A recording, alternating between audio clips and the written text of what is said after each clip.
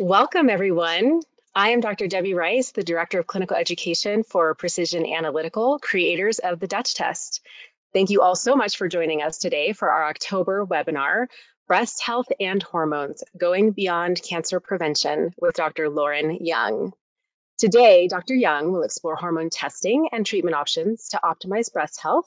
She'll also walk through some of the latest research so you can understand the basics of testing and discover protocols to help treat your female patient. Regarding our Dutch podcast, you can also listen to Dr. Young on the Dutch podcast this month, where she goes into greater detail about caring for female patients through an integrative approach to breast health. Tune in to the Dutch podcast each week on your favorite streaming app to hear insights from some of the brightest minds in functional medicine and explore new perspectives on integrative healthcare. Click the link we've posted in the chat to learn more. If you're interested in becoming a provider, expert support and education is at the core of what we do, so we'd like to extend an invitation for you to become a registered Dutch provider today and access even more Dutch education. Registered providers gain access to the Mastering Functional Hormone Testing course, the Dutch Interpretive Guide, and one-on-one consultations with our Dutch clinical educators. Click the link in the chat to get started. Once you complete the provider application form, a member of our onboarding team will walk you through the steps to set up an account so you can begin taking advantage of all the education and resources Dutch has to offer. Now I have the honor to introduce today's speaker. Dr. Lauren Young studied health psychology at the University of Connecticut and was involved in research on cardiovascular health at the UConn Medical Center. She received her doctorate in naturopathic medicine from the University of Bridgeport. Dr. Young worked in many integrative settings, from acupuncture for detoxification at Lincoln Memorial Hospital to naturopathic care at Yale-affiliated Griffin Hospital. She has worked in integrative settings side by side with gastroenterologists and other specialists offering evidence-based natural medicine to enhance conventional treatment and support the body's natural ability to heal. Her multi-specialty clinic resides in Manchester, Connecticut. However, she lectures extensively throughout New England in both public and professional arenas and writes extensively for public and professional journals. She regularly lectures on functional cardiology to physicians and has participated in Schwartz Grand Rounds for her work with oncology patients. Dr. Young is clinical faculty for the residency program at Manchester Hospital, teaching conventional physicians the importance of natural medicine for the University of New England. In 2018, Dr. Young became the first naturopathic physician to have privileges at Manchester Memorial Hospital, where she provides inpatient care. Such a great honor.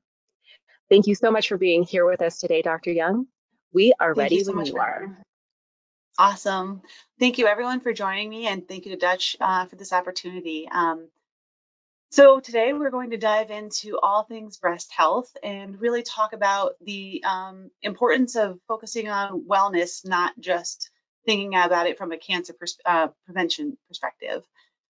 With this, obviously, we're going to dive into hormones and especially estrogen and their metabolites, and also how to then modify hormones and improve breast health. So why are we talking about breast health? Breast cancer is on the rise. It is extremely common. 1 in 8 women in the United States will develop breast cancer.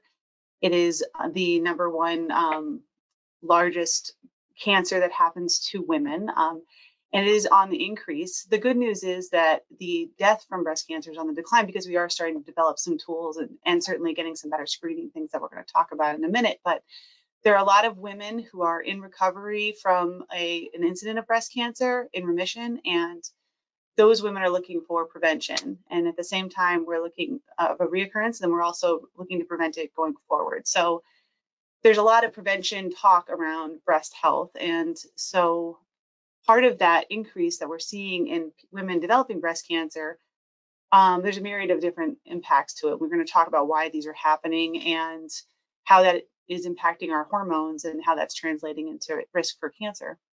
There is an increased exposure to what are called xenobiotics, or basically exogenous forms of estrogen. There's exogenous forms of estrogen sometimes used as therapy for hormone replacement therapy. Less women are becoming mothers. There's a delay in motherhood, and that delay in exposures to certain types of estrogen can increase your risk for breast cancer.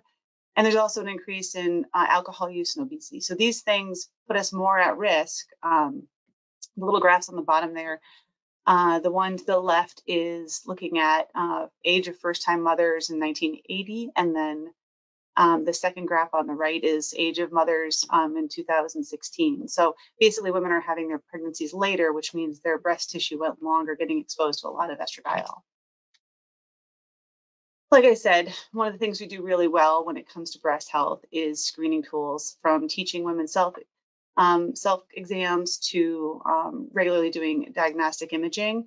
This piece of things we're doing really well. I will take this one quick opportunity to share with you, and I'm not going to read it all to you. You have this as a resource in the slides that you can download, but with more gender affirming care, which I think is really important, there is a group of people who may not be getting the screening they should be getting. So just wanted to put on people's radar that transgender people may need more or less screening depending on hormone therapies they may be getting. So when we think of prevention when it comes to other health conditions, like, for example, heart disease, screening is an important part, right? We do our echocardiograms, calcium scores, EKGs, stress tests. But then there's all these other tools we use, right? We're looking at advocating for lifestyle. We're looking at modifying risk factors, especially when it comes to markers in our blood. And so what I suggest is that we do something similar for breast health. We should be looking at what's going on with our breasts, whether it's pain, discharge. Okay, so the lump isn't cancer, but what is that lump trying to tell us? And what's going on with our hormones that our breasts are trying to communicate to us? Currently, the model is, for this is from Up to Date, if someone were to have a breast lesion and they have a mammogram that is negative, this is the algorithm. If the imaging is negative, just reassure the patient is the suggestion. And then if they're having symptoms, the recommendations are basically, if you want to read there, it's palliative. It's basically taking care of the person's symptoms, giving them something to help with the pain, stopping HRT therapy, because there is an acknowledgement that hormones are driving a piece of this. I was actually pretty excited to see that even primrose oil made the cut on Up to Date. So there is that recommendation. But then the next tier of recommendation essentially is tamoxifen, which is a very serious medication. It could be life-saving and really important for some women. But in the scenario of fibrocystic breasts or non-proliferative benign breast diseases, tamoxifen would not be my favorite choice. So there's a huge white space here for us to be able to step in and use functional medicine to offer a lot of different options for helping with benign breast diseases. So what are benign breast diseases? Let's dive into those and also talk about risk factors for those. It's so common to have fibrocystic breast disease that they're actually taking away the word disease. And you just say fibrocystic breast because it's pretty much been normalized at this point. There is no association with risk factors as far as irregular menses and things like that when it comes to breast disease. The biggest risk factors that we're familiar with are obesity, hormone replacement, and then a family history of breast cancer. Those things do put you at risk. Interestingly enough, oral contraceptives are typically not associated with fibrocystic breasts. There are several different types, and three main types actually, of fibrocystic breasts or proliferative benign breast conditions, basically. So I'm not going to read all these to you. You can read them. I mainly want to have this as a resource for you. So that way, when you look back and someone has, a fibroadenoma, which category did this fall into? Because essentially, the categories are going to dictate the level of risk for developing some kind of breast cancer down the road. Basically, it's a sign that there's the micro tissue in the breast is being aggravated by hormones is what I'm going to suggest to you today. So non-proliferative, which is a lot of common breast cysts, which you hear about a lot, those with a risk of breast cancer. So when someone comes back with an ultrasound, or we're seeing these type of things, cysts are very common and they're not associated with any kind of risk of breast cancer long term. Proliferative without atypia, this is a group that is going to have an increased risk of breast cancer. These are wait and watches, though. They're typically just looked at. Fibroadenomas are treated very similar, they're watched like cysts. Sometimes they're monitored a little more closely, especially if they have other risk factors associated with the patient. But this is something where they're not going to necessarily treat with any other medication, they're just going to kind of watch these lesions. And so this is something where we'll be able to step in with these conditions, because that is a 2 times the risk of breast cancer when the risk is already 1 in 8 is not a great number. And then atypia or hyperplasia, we're really seeing some changes to the tissue, and these are very high risk for developing breast cancer. A lot of times there'll be some other conventional treatments may be suggested, like tamoxifen or other medications like that. Certainly this is something that we would want to keep an eye on as well. So all these different conditions are just considered benign, but at the same time, there is a level of risk for breast cancer. And what we're seeing is there's a lot of changes in hormones that we need to make sure we're paying in breast tissue that we need to pay attention to. So stay with me, guys. It gets more fun than this. So when we look at breast tissue, it is very responsive to estrogen, which is like a no surprise. Everyone who has breast tissue and has a regular cycle notices there's a lot of changes with their cycle as their estrogens shift. So does their the density of their breast tissue, sometimes the sensitivity of it. And so we know that estrogen is going to proliferate the tissue and promote growth. And so with that, it increases the risk of creating mutations. And with that accumulation of exposure to estrogens and increased proliferation increases the risk of breast cancer. So we're really going to explore the microenvironment, this hormonal microenvironment in breast tissue. What we know from some of this research, and I kind of gave you the studies to kind of look back on if you're interested in, or if you're having a hard night sleeping, you could just pick one of these babies up and put you right out. But the highlights I want to share with you from some of these studies are basically that blood levels of hormones are not reflecting this microenvironment. And so it's not a great read to be looking at blood levels of hormones typically. And that when we look at estrogen receptors in some of these benign tissues, we're finding very high levels of estrogen receptors, which is something we also see in breast cancers and tumors, that there's a higher amount of estrogen receptors when it's an ER positive breast cancer. So what we're seeing is that this growth is happening because of the hormones that are there. Essentially, too, the other thing we want to be mindful of is breast density does increase a woman's risk of breast cancer. So if we're seeing that microenvironment is busy, then that means, again, more opportunity for mutations and a problem. So I often refer to busy breasts are what we're seeing, right? Like there's a lot of hormones there's a lot of growth, and that's not necessarily what we want to see. We want to see a balance with everything. And so when we're seeing breasts like this, we want to say, okay, what are we seeing?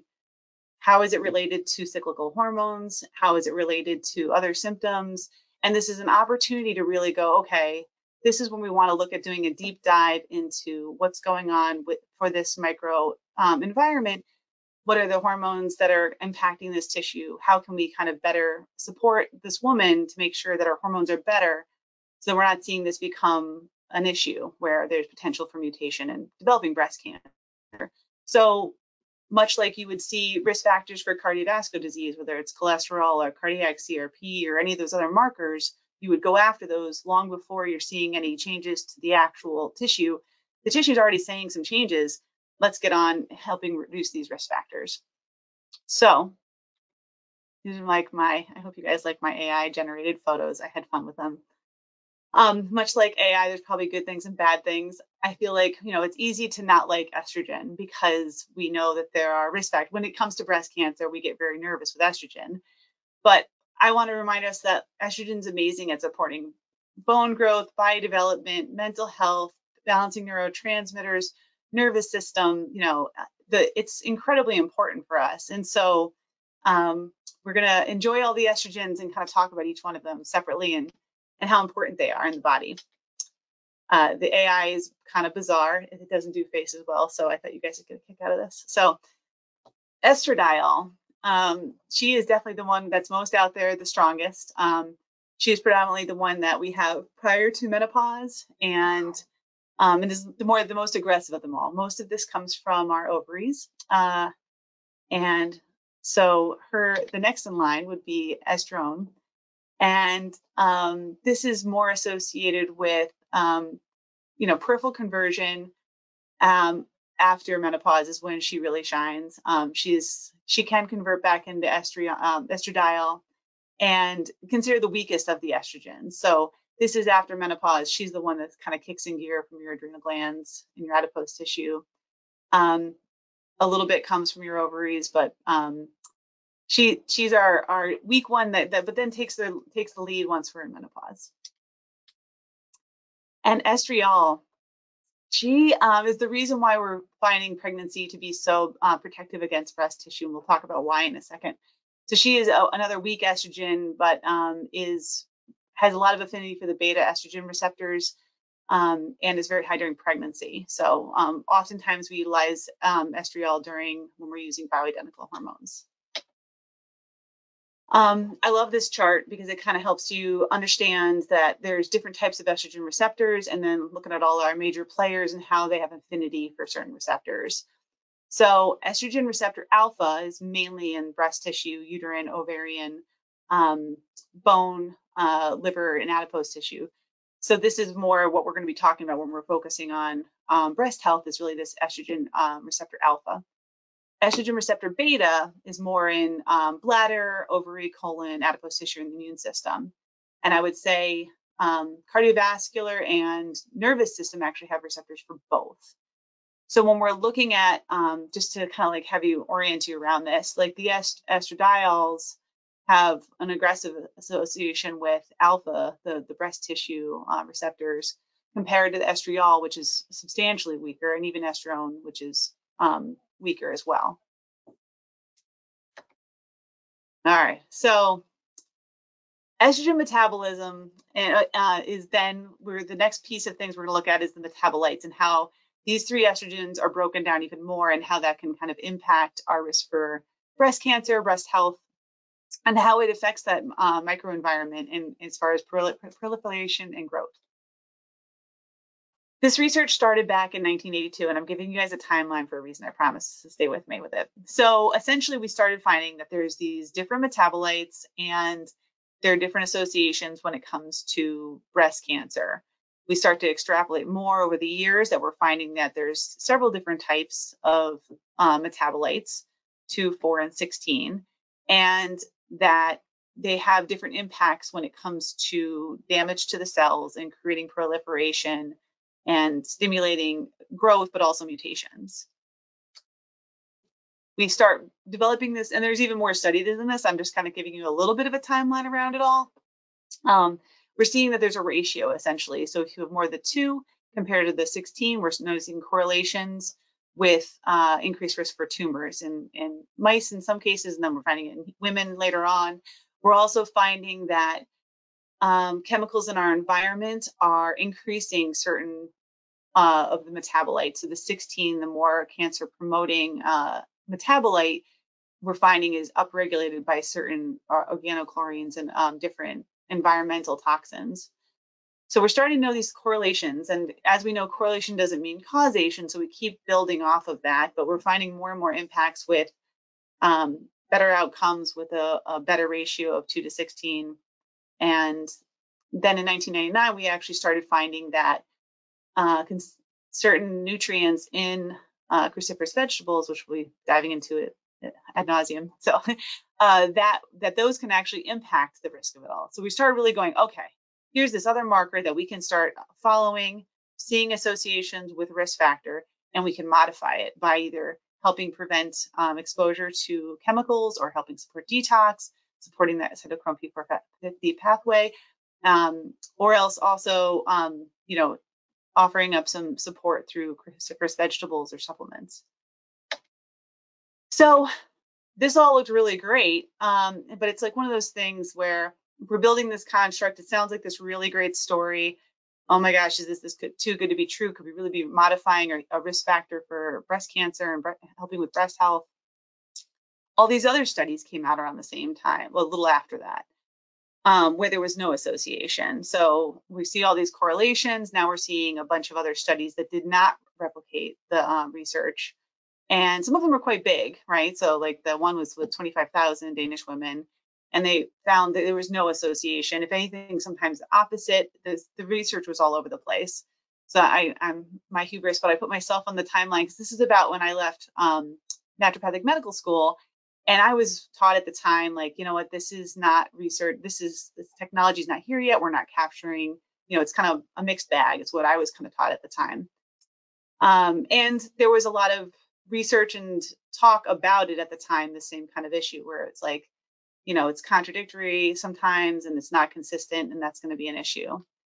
What has kind of come up late, and I know some of my mentors have been public about it and like looking at it, is when you drill down even further at the research, there actually is a reason why those previous studies were not in line with the rest of the data that we've been seeing that 2:16 ratio being so therapeutic and protective. Essentially, there's two ways of looking at this 2:16 ratio. There's using, and this is not, I'm not a lab kid, I'm definitely a clinician, so pardon me if I'm butchering any of this. But like essentially these enzyme immunoassays that were done with a lot of the studies that were basically not statistically significant or inconsistent with the rest of the data are not nearly as accurate as doing mass spectrometry, which is kind of the gold standard. So basically, I kind of changed my tune on it, and I think a lot of other people did as well when we realized that when you look at all the data around liquid chromatography, tandem mass spectrometry, then all the data is consistent that these 2:16 ratios are very protective of breast cancer, which is what this is saying right now. So there's a lot of research around this, and there's a couple of big names that were doing a lot of the research showing that if we basically look at these pathways of estrogen metabolites, we can really modify a risk factor for breast cancer. So I gave you all that history to say, like in the past, if you went to school around the same time I did, you may have been told these metabolites don't really mean anything, or it's inconclusive, or it's still the research, the data is still not there. I think the data is here at this point, and it's really about using the more accurate form of testing. So let's back. I backed into that. Now we're going to go and talk about the actual estrogen metabolites and what they're about, and from there we'll talk in how to modify them. So hello, more AI. Sorry, they're a little scary, but I was really proud of myself for getting a 2 and a 4 and a 16 on these ladies. To give you an idea, you know what, you're not going to forget them. If you're a visual person, you're going to remember which one's good and which one's scary, right? So we've got our 2-hydroxyestrone. This basically has been shown to be very weak when it comes to ER alpha beta binding affinity. So it's basically not going to promote growth. If anything, it's protective when it comes to cell proliferation. So she's our good guy. Still kind of scary in the face. Sorry, that's the best AI I could do. 4 is associated with an increased risk of breast cancer. So we don't like 4 at all either. And it's found in increased preparations of adenocarcinomas as well. So they're finding it potentially with thyroid cancer. And it's just considered overall less stable, less and more reactive, less safe. She looks less safe. But then 16 is the real bad boy. Like we don't, we're just finding a dramatic increase in proliferation of breast cancer tissue when we're seeing a high level of 16. So that's kind of those are the major players that we got from all of that research over the timeline since basically the 1980s that we've been watching these major players as far as estrogen metabolites. So the goal is that pie chart, right? Is like, I love the way this is always presented because it's so easy to explain to patients. We've got our 3 estrogens along the top, and then we're seeing how they're metabolizing by those certain pathways, which is great. And we really just want to make sure we're getting that pie chart in a spot where we've got a lot of good of 2 and less of the 16, and definitely less of the 4 as well, but really focusing on getting that 2 up there. And we have lots of tools to be able to do that. So we're going to talk about those. A couple little quick things. I didn't find any research around just doing HRT, like BHRT therapy. So doing bioidentical and urinary estrogen metabolites. It would be interesting because, again, some of these like more weaker estrogens being utilized might be something interesting to look into. Also, according to the research and everything I was seeing, it doesn't really matter when you do the metabolite testing. It can be done anytime in a woman's cycle, premenopause. So it's not like the estrogen metabolites are going to fluctuate the same way our estrogen levels do. So when you're doing this test, oftentimes you may still be doing it at a certain time of the month because you're trying to capture those estrogens as well. But from a metabolite perspective, it's not something that we have to watch where someone is in their cycle, which can be really helpful when a woman has had an ablation or has had a hysterectomy. We're not beholden to like kind of guessing at where she is in her cycle. I love all these charts because they can kind of keep giving you visualization. So whatever one speaks to you, feel free to print it out, and I'll show you my favorite in a few minutes. But essentially, we have these options, these chutes and ladders that our body can shunt this estrogen into its metabolites, and there are ways to modify this, and that's what we're really going to be stepping in and doing, because this is what's going to help that microcosm of breast tissue that to keep it safer, to keep it less stimulated by estrogens, and having it prevent breast cancer. So right there. So how we modify our risk? We're going to reduce our exposure. We're going to support estrogen detox. And we're going to make sure you have enough progesterone, which is in of itself its own thing. But what we found is that, you'll see it in some of these slides, progesterone in of itself can be this like nice nurturing little sister that can kind of say like, hey, do this, make this good decision, make that good decision. So adequate progesterone could be its own thing in and of itself to help kind of support estrogen making its right choices as it goes down the chutes and ladders of metabolism. So we're talking about estrogen detox. Again, we're going to be upregulating, especially the 2 pathway. And then from there, also decreasing this. So upping the 2, decreasing the 16 is going to be what helps improve your ratio. And then additionally, we're going to help with adequate methylation to avoid any kind of like conversions there. And then additionally, looking at glutathione to help kind of with any like free radicals and reactive estrogens that are happening while we're moving stuff around. So this is our fun phase 1, phase 2, looking at our liver detox pathways, which we'll be chatting about with it when it comes to this. But before we even go to that, we want to talk about too the colon. So once we kind of chop everything up and bubble wrap it, we're going to put it into our GI tract. We want to make sure that we're actually clearing our estrogens from our system. And one thing we want to look at that is not necessarily done with the estrogen metabolites, but if you're doing this testing and we're seeing things off, this is something you want to do with almost like a secondary test, or you may want to make sure these things are in place. Make sure people's gut health is good if you're trying to detox them. I mean, I know this is 101, but it's super important. So this beta glucuronidase activity basically deconjugates the conjugated estrogen, leading to reabsorption. So that's going to mean that we're not clearing the estrogen that we just worked to get out of our system.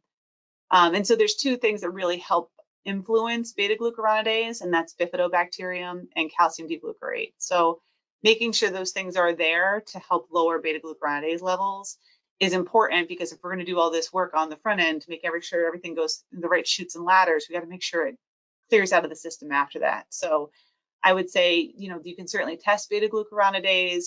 You can put these other things in place to make sure we're supporting that pathway. And also just regular bowel movements and making sure you've got gut lining integrity. That's going to be really important I feel like you can't talk clearing estrogen or hormones or anything without making sure you have a good gut health. This is my favorite one, guys. I could look at this all day long. I actually have it printed out in our, we call it Doc Alley. And you could just nerd out on this for days. It's just such a great slide that gives you so much information. We're going to do a deep dive in this corner. I want to talk about this at length. So this is where we're going to basically be modifying a lot of our risk factors right here. And so if you want to zoom in and look at right underneath the 4, basically what upregulates the 2, what we're seeing is basically cruciferous vegetables, dim and indole carbonol. We're about to talk about that. Watching caffeine, soy. Actually, caffeine I think upregulates it in this scenario in a good way. So there's a lot of different things there, right? There's omega-3s and making sure your thyroid is healthy. Thyroid alone can actually be a protective thing for this, and upregulating your 2:16 ratio. Also being careful of alcohol and sugar, because that's going to, if you look everywhere alcohol and sugar are, it's nothing good comes from it. The other thing we want to look at, so there's that one pathway of looking at how we can move things that way. if you look above the 16, there's also things that are basically going to keep you from going down the 16 pathway. So especially of note is like antimicrobials, like an antifungal, which is really interesting. And I wonder if that isn't related to gut health, or maybe it has to do with liver metabolism. But then also wild yam, and why is that? Again, progesterone can help estrogen make good choices. That's a thing to be mindful of. And again, antioxidants are going to play a really important role with all of this too. So, when you're looking at a patient and you're looking at their lifestyle, the point of me really focusing on the slide is that we can give them supplements. Yes, if they're taking their indole-3 carbinol, but if they're smoking, drinking a lot of alcohol, having a lot of caffeine, if their BMI is off, if their diet's not great, we're going to be fighting a battle here. So it is lifestyle medicine, as well as looking at these phytonutrients that can really make a big difference. One thing I wanted to do a deep dive on is the indole-3 carbinol versus DIM debate. I think everyone has their different opinions on it. So I just wanted to explain to you, so we know that cruciferous vegetables have this the substance in it called indole-3 carbinol, which comes from when the glucobrasine and basically an enzyme breaks up these phytonutrients, and when basically the cell wall breaks, it allows this enzyme to jump in and break up into these a whole bunch of phytonutrients, one of them being indole-3 carbinol. This is actually a protective mechanism for the plants, because many animals think bitter is poisonous or not safe. And so a lot of these cruciferous vegetables have more of a bitter flavor to them because of this process, this chemical reaction that happens that makes the food more bitter, basically when it gets broken up and chopped up when you break up that cell wall. One of these products being indole-3 carbinol. Indole-3 carbinol is what then becomes DIM once it hits your stomach acid, and that is the active component that the DIM is what actively converts that, and to promotes the 2 to 16 ratio to promotes that one pathway to upregulate the 2 pathway. So there's 2 schools of thought with this, right? And I'm not going to weigh in on one side or the other, but there's the indole-3 carbinol is what's actually found in the plant. DIM is what we're finding that's actually the active component that we'll oftentimes measure in blood when we're doing these things. Indole-3 carbinol is relatively unstable and typically converts to DIM, but not exclusively converting to DIM, but it is the more natural of the substances. That's the difference between the 2 of them. So I thought that was kind of a fun deep dive. We also want to talk about reducing endocrine disruptors. So a lot of things mimic estrogen in our environments, and that's another huge reason why we're having this uptick of estrogen-related cancers, is that we just have so much more that we have to clear through our systems compared to our ancestors. One that's not on this list that I should have added, but I'm adding it now as I talk to you guys, is glycophosphates. So there are a lot of things in our environment that are going to upregulate our burden of estrogen, and then also going to be impacting our breast tissue for sure. So making sure we're avoiding these things as much as possible. I think a lot of this stuff we're getting better about, like bisphenol A, but there's still a lot of canned goods that'll have lining in the inside of the can that's bisphenol A. So watching for BPA products, trying to get things as processed. I mean, all the stuff we know, but it really does make a huge difference when it comes to breast health. I love EWG.org, which is Environmental Working Group, and they basically do a lot of patrolling of exposure to chemicals. They're the ones who come up with the dirty dozen, exposure to pesticides, including glycophosphates. And so this would be a great resource for everyone to check out if you haven't already. Making sure you're just reducing your exposure to plastics in general, because I know we're reducing BPA in our plastics, but gosh, there's a lot of chemicals in all this stuff. I had the privilege of taking environmental medicine with Walter Krinian, who was just an amazing advocate for environmental medicine. And I remember all of us just were like, only glass and stainless steel after that, so a lot more Pyrex in our lives after that. So I highly recommend trying to stay with that as well. And there's definitely a lot of stuff out there these days for making sure makeup and cleaning supplies and those things just don't have any endocrine disruptors in them as well. EWG, again, is a great resource for those. So we were talking about supporting COMT as one of the things. I want to back up real quick. So we look down below.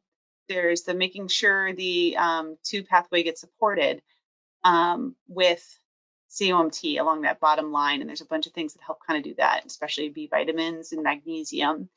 One thing that people often will say is that they started DIM or indole-3 carbinol and they get headaches or they don't feel good. Typically, that's because they're not methylating well. And so you may want to look at supporting COMT pathway, that one right down below, before getting into adding, or concomitantly while you're adding in your DIM and indole-3 carbinol, because that's going to be a beneficial support to make sure you're going to set the woman up for success, or the person with breast with the success. So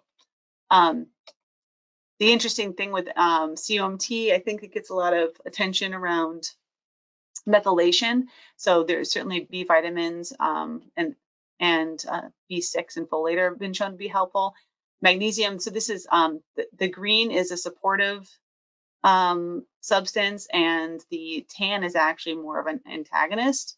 And the further out it is not how strong it is, just the more research there is on how it is impacting the COMT. So looking at this, basically the little ones at the bottom, I wouldn't go extrapolating out and saying people have to avoid cannabis. Well, maybe, because there's lots of reasons for that, but it's more just like that could be something that's inhibiting COMT's pathway. I thought it was interesting to see rhodiola and green tea being in the ones that are more antagonist pathways. So if you've got someone who is really sensitive, and right now you can only have them doing broccoli sprouts, but you really love them on DIM or indole-3 carbinol, we're not seeing their 2:16 ratio improve, we might want to look at what else they're doing just to see if they can support it in some way. So I did want to share a case with you. This is an AI photo of her, but I feel like this does look like her. She's been my patient for quite some time, and saw her for her first case of breast cancer, and then actually her more recent reoccurrence of breast cancer. And she had no previous family history, which I will say is about 70 to 80% of women do not have a family history or genetic reason for their exposure, for their incidence of breast cancer. So most of it is just not associated with that. But she, had her children fairly young. She had a nice lifestyle. She was fairly healthy body composition. And so, yeah, A+ for diet, sleep, and exercise. She really unremarkable health history otherwise. So we were kind of doing a deep dive as to why. So we had done, after her first case of breast cancer, she had stopped her aromatase inhibitors. We decided to do the dried urine testing and found that she had a poor 2:16 ratio. We also did a deep dive to do beta-glucuronidase testing. She had started on her supplements, and we kind of got complacent because she's 5-10 years out from breast cancer. We had her on DIM. We had her on all these things. She was not great at taking pills, so she would open all these capsules up or crush the tablets every day. But she would make her little green shake every day, and she would add these all in. And this is kind of, we got into a routine of it. And I didn't retest her because she'd been doing well. She was taking all the stuff, that kind of thing. So we kind of got complacent to a capsule a day of the basics, supporting COMT with the magnesium, and all the great pathways. And I was a good naturopath. She hadn't had a reoccurrence of breast cancer, pat myself on the back. Then this reoccurrence happens, and we decided we wanted to retest before she was going to go back onto letrozole, just for our own peace of mind, because she really had a hard time with the idea of why did this happen again. And I was like, I don't know, we were doing everything right. When we retested, we actually found that her beta-glucuronidase was still elevated, and her 2:16 ratio was not where we wanted it to be. And I bring this story up. She's doing well. She's doing great. She's, this is a couple of years out now, and she's tolerating the letrozole well and doing wonderful. But we were complacent in that, we did the protocol that was supposed to do all these things, but retesting is important because people are unique and their pathways are unique, and we want to make sure we're getting that therapeutic place. And so, I would recommend that once you start someone on a protocol, deciding a timeline of when we're going to retest that, just to make sure they're going the right direction.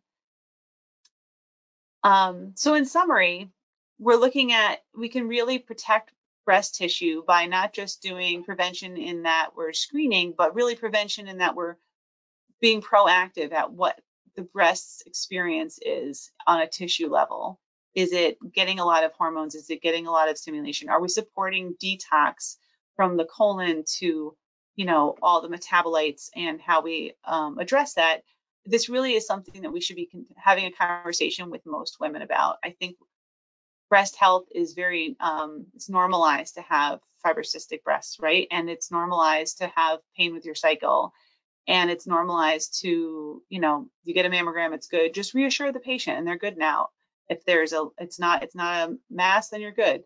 So I think this is an opportunity for us to start really looking and saying this tissue is highly sensitive to estrogen receptors, especially those alphas. This is a great opportunity for us to get proactive. And I'm excited at where the research is going. And I'm excited that this is such a great tool that I did not give enough credit to when I was in school, but I absolutely love having it in my practice now. So thank you so much for listening. I talked really fast, but I'm excited to connect with you all on Instagram Live if you guys have questions. And I'm eager to keep this conversation going about supporting breast health. Thank you so much. Thank you so much for your presentation. I know we have ended just a little bit early, so I was going to see if I could sneak in a couple of questions that will warm you up for the Q&A. Yeah. Overall, for everyone in attendance, and that we'll see this later, we will be doing a live Q&A on Instagram next Wednesday, October 25th at 11 a.m. Pacific time. You can follow at Dutch Test to get all the updates and join us to have your questions answered by Dr. Young live. The other thing, you did a really great review of all of the, like the good, the bad, and the ugly of the 2 and the 16 and the 4. And I would just love to hear like what you have to say. I feel like there's been a lot of literature about the 2 to 16 ratio, and then we kind of sneak in a 4OH. When you're looking at the 2 to 16 ratio, do you have, I know that you like to have a certain ratio. Is there one, like a goal that you are looking for when you're looking at the 2 to 16 ratio? Yes, and it's in one of my slides. Let me see if I can pull it back up. And it was based off of, yeah. Great. It basically pulled from a bunch of different,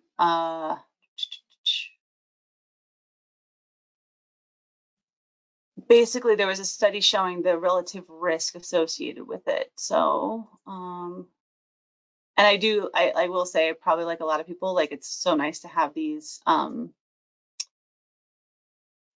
the numbers kind of spelled out for you when, as far as expected ranges and that type of thing. But yeah, you want to see ideally, like the more you can get the 2 towards the 80%. So then like the ratio would be